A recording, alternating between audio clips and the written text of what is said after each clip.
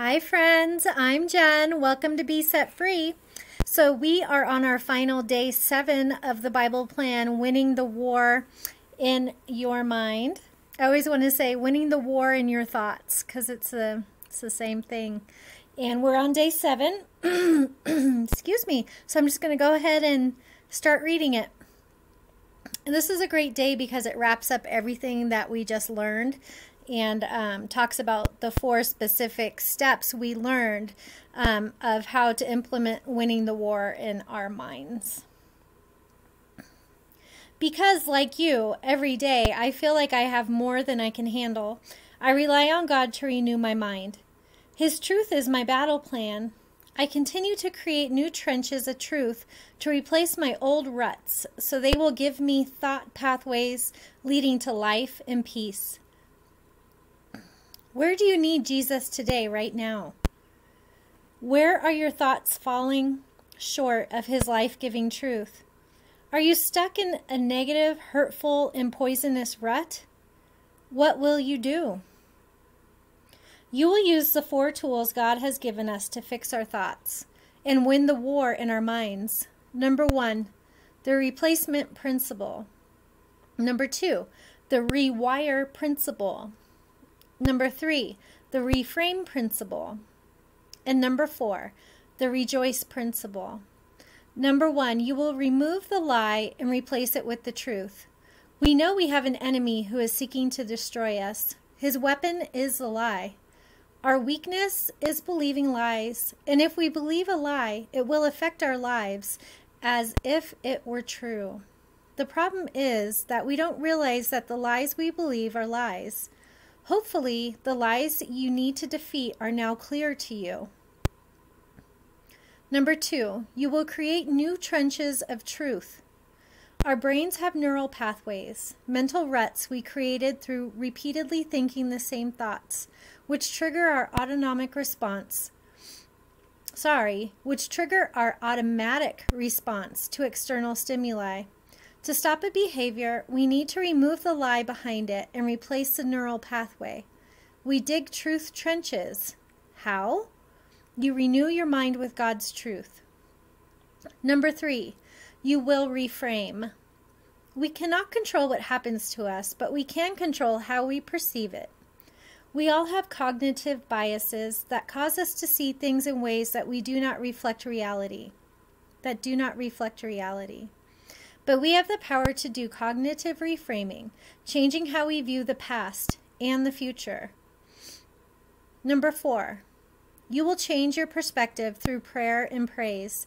It's easy to feel overwhelmed by everything that is happening, but when we've had enough, God is enough. Not only is God enough, God is near. We stay mindful of his presence. When we do, it leads us to pray. Praying changes our brain, as does praising God. We praise him for who he is, even if the what is not what we want. As we praise God, he shows up and gives us peace of mind. Decide today that you will not think like the rest of the world. You will let God renew your mind. Instead of becoming fixated on what you see, fix your thoughts on Jesus. He made you. He will sustain you. He can carry you, strengthen you, and empower you to do what he's called you to do. You are more than a conqueror through Christ. God is more than enough, and nothing can separate you from God's love. Let God change your thinking. He will change your life. Do not be conformed to, Romans 12:2. Do not be conformed to this world, but be transformed by the renewal of your mind, that by testing you may discern what the will of God is, that is, what is good and acceptable and perfect. Hebrews 12:1-2. Therefore, since we are surrounded by so great a cloud of witnesses, let us also lay aside every weight and sin which clings so closely, and let us run with endurance the race that is set before us, looking to Jesus, the founder and perfecter of our faith, who for the joy that was set before him endured the cross, despising the shame, and is seated at the right hand of the throne of God. I love there where it says, who for the joy that was set before him endured the cross. Who for the joy that was set before him endured the cross. Wow. Despising the shame, and is seated at the right hand of the throne of God. That is amazing. Hebrews 13:5 through 6. Keep your life free from the love of money and be content with what you have. For he has said, I will never leave you nor forsake you. So we can confidently say, the Lord is my helper. I will not fear. What can man do to me? Ephesians 2:10. For we are his workmanship, created in Christ Jesus for good works, which God prepared beforehand that we should walk in them. Romans 8:31 through 39. What then shall we say to these things? If God is for us, who can be against us? He who did not spare his own son, but gave him up for us all, how will he not also with him graciously give us all things? Who shall bring any charge against God's elect? It is God who justifies. Who is to condemn? Christ Jesus is the one who died.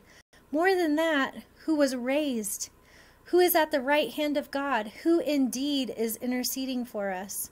Who shall separate us from the love of Christ? Shall tribulation or distress or persecution or famine or nakedness or danger or sword? As it is written, for your sake we are being killed all day long. We are regarded as sheep to be slaughtered. No, in all these things we are more than conquerors through him who loved us.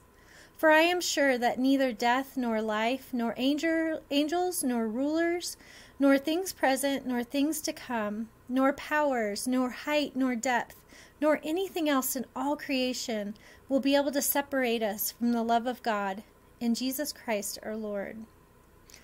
Wow, guys. God is so amazing. And, you know, he loves us so much. And there's nothing that we've been through or nothing that we've done that can keep us separate from the Lord, you know. And if you feel separated from the Lord, just start, like this study says, reframe your thoughts.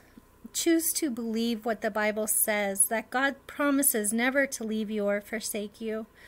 You know, there were lots of verses given in this Bible study that are God's promises and his truth that we can memorize, that we can make a list of, keep a little list. I made a list and I keep it in my phone under God's promises, and I just add to it. I add to it frequently, and the list is getting really long. It's basically almost like rewriting a good portion of the Bible, because God gives us so many promises. And, you know, man is a liar, but God's not. And there can be times in our life where we feel separated from God. You know, when we feel those ways, we need to examine what's happening in our life. We need to examine if there's something we need to repent from ourselves. We can always find something to repent from, which is to admit the sin to the Lord, to tell him whatever it is, and to say, repenting is turning away, you know, saying, please forgive me for, and you fill in the blank, and then say, I repent of that. I turn away from that, Lord, and I turn toward you. Please fill me today, and I choose to believe your promises are true, that you have now forgiven me as I have asked for your forgiveness. And I will choose to believe that you are here with me and that I am forgiven. And then the next step is, like this Bible study said, let's start reframing our thoughts. Let's make new neural pathways. Let's dig our thoughts out of the trenches in our brain that they've created, and let's start making new trenches. Yes, it takes some work. Yes, you're worth it. And yes, you can do it. And it just takes a bit of work at first.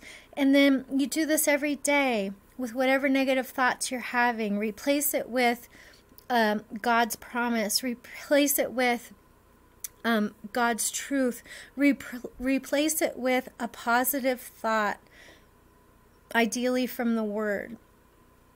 And it will be work for the first few days. It'll be work maybe for the first week or two. And then suddenly you're going to see your mind is going to start to change. And you won't be like waking up one day and go, oh my gosh, my mind is different. You will start waking up each day and going through your day, and things won't be so heavy. They won't be so stressful because you will have been changing your thoughts. Your mind will start thinking on other things even. And I remember waking up one day and just being like, oh my gosh, I haven't been thinking about those thoughts I used to think when I first woke up. I'm not seeing those pictures in my mind that upon waking up, I would just see those pictures in my mind of those people or those things that happened. Suddenly, they were gone. And you know, as I'm realizing those thoughts are gone, my mind wants to jump back in that trench, and I say nope, and I get up and I take my supplements and I go make some coffee and I'm on with my day, right?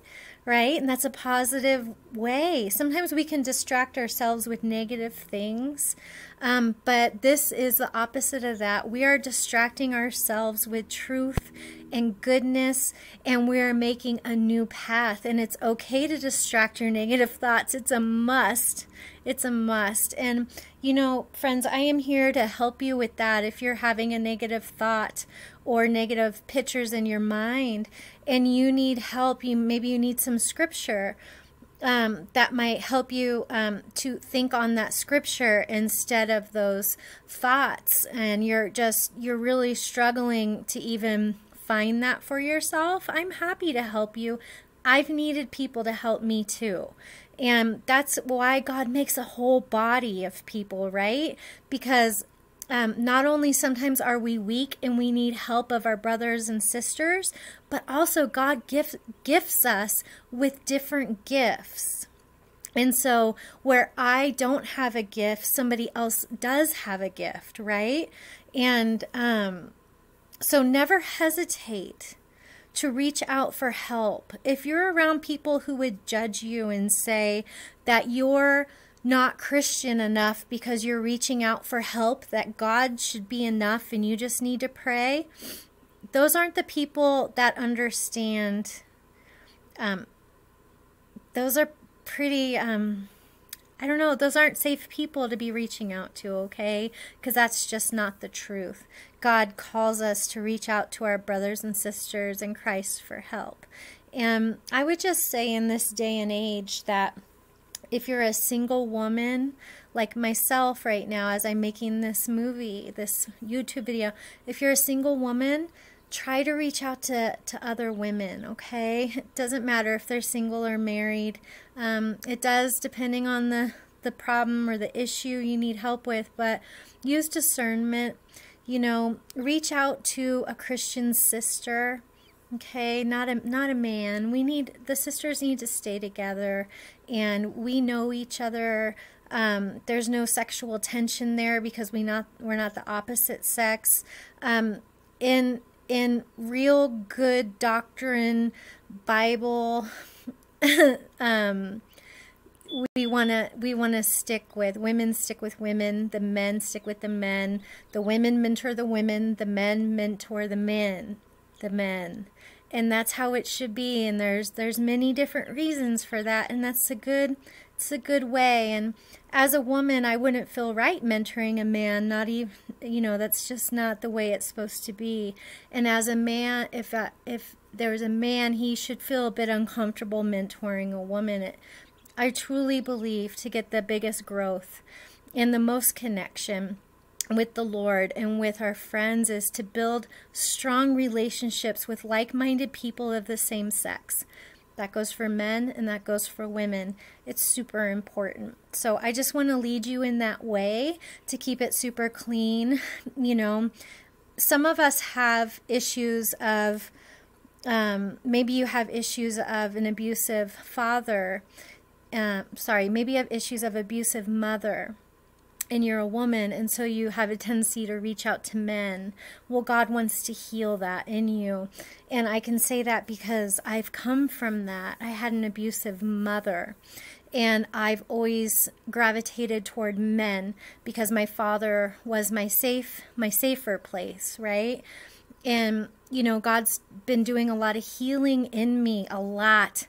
And I've almost made a 180 in my heart. I definitely have in my actions where instead of reaching out for men because they just intuitively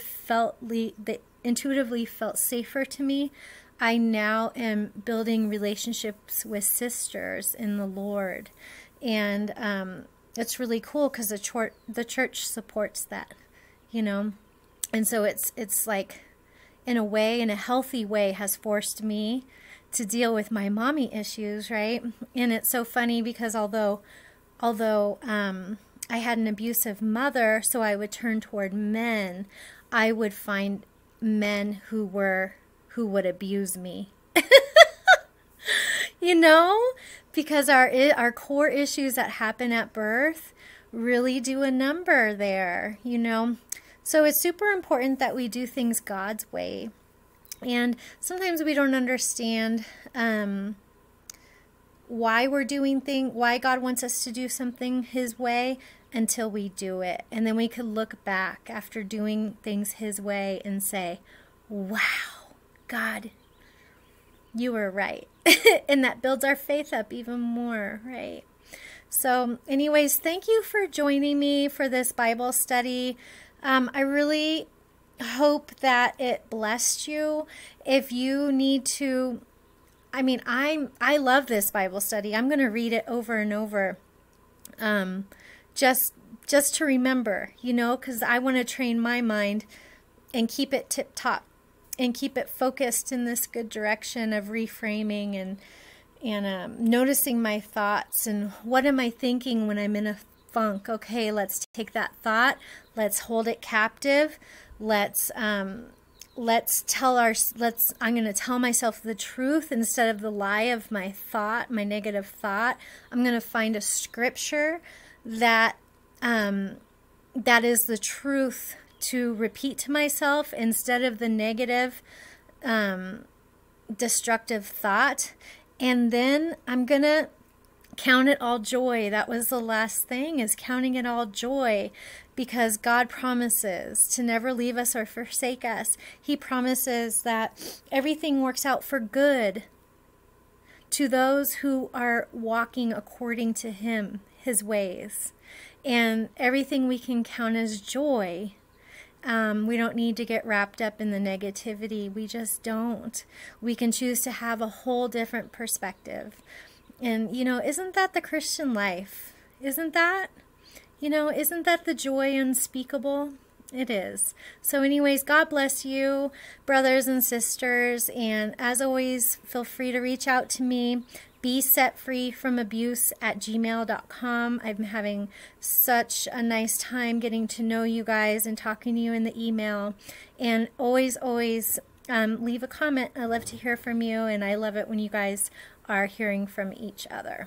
All right, I'll talk to you soon. God bless you.